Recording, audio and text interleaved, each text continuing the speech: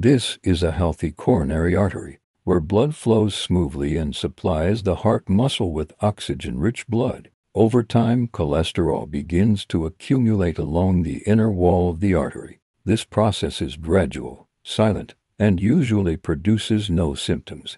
These deposits eventually harden, forming what we call plaque. As plaque builds up, it gradually narrows the artery. When the narrowing becomes significant, blood flow to the heart is reduced. Despite this, most individuals still don't feel any warning signs. Sometimes, a small crack can develop on the surface of the plaque. This rupture is the critical moment that often triggers a heart attack. Once a rupture occurs, the supply of oxygen to a portion of the heart muscle begins to fall. This early stage is known as ischemia. As ischemia progresses, the affected area of the heart muscle becomes visibly weakened and begins to change color due to lack of oxygen. If blood flow continues to decrease, heart muscle cells begin to die. This marks the beginning of true heart muscle damage. A blood clot commonly forms at the site of plaque rupture, making the blockage even worse.